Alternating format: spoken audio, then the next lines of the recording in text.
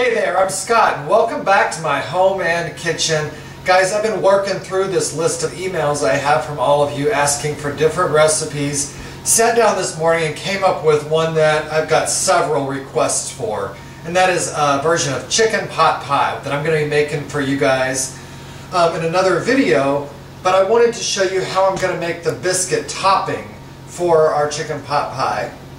It's really, really simple, and these are going to be Parmesan biscuits, so extra delicious. The recipe is going to be on my blog. It's scotthargrove.blogspot.com.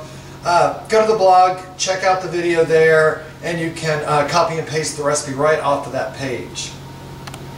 Alright, to get the biscuits together, it's really simple. We have 2 cups of flour here. To that I'm going to add about half a teaspoon of either sea salt or kosher salt, just my preference. I want to add 2 teaspoons of baking powder. That's going to give it a nice lift when we mix in the liquid and stick it into the oven. So we're going to get all that mixed together. Here I have 1 stick, half a cup of unsalted butter cut into cubes. This has been in the freezer for about 5 minutes or in the refrigerator, for about an hour until it's really, really cold. So we're going to drop that in. Now I want to show you how we're going to cut this butter into the flour.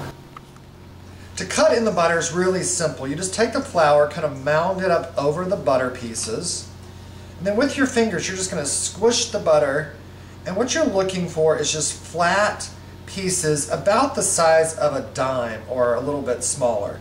You just don't want to break the butter up too much. So let me give you kind of an idea of what we're looking for. Pieces that look just about like that. That's going to add a nice flaky texture to the biscuits. So work through all this butter, then we'll proceed with the recipe. We got all the butter cut in, it's looking really good.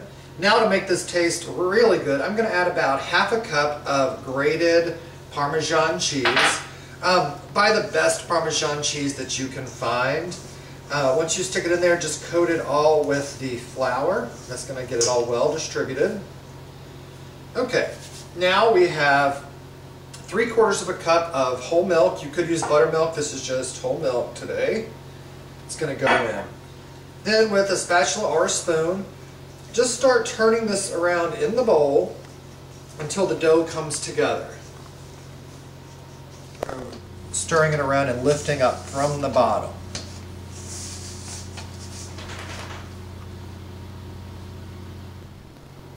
So on a clean work surface, take some extra flour, just scatter it out, then take your dough, just turn that right out onto the flour, set your bowl to the side.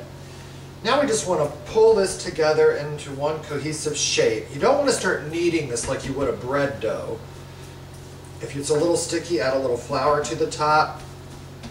And we want this about, I'd say, a ½ inch thick when all is said and done. So I'm not using a rolling pin, I'm not working it around too much, just kind of mashing it all together. Now it's simple. Just take a biscuit cutter. One thing I see folks do that's not proper is actually pushing the biscuit cutter in and then turning it. That'll twist the strands around the side of the biscuit and prevent it from rising. So just make sure when you push your biscuit cutter in, it's just a down motion, and then lift it straight up. And there you go. For the chicken pot pie, I'm just setting these on a sheet pan to reserve until we're ready to top our chicken pot pie. If you wanted to, you could absolutely put these into a 350-degree oven. Cook them 12 to 15 minutes or so until they're nice and golden brown, and they would be delicious just as a side to a delicious meal. For today, these are going to be the topping for our pot pie, so I'm just going to continue cutting these out. So there you have it, Parmesan biscuits. They're that easy to make. Like I said, if you want to bake these off 375, 350, 12 to 15 minutes, you're really just looking for them to rise a little bit and get nice and golden brown on top. These biscuits are meant for another purpose. They're going to be the topping for a delicious chicken pot pie. So I suggest you check that video out if you get a chance. The blog again is www.scotthargrove.blogspot.com. Check it out. There's lots of good video demonstrations there. I love to hear from you too. My email address is chefscotthargrove@gmail.com. Guys, thanks so much for watching. Have a great day. Bye.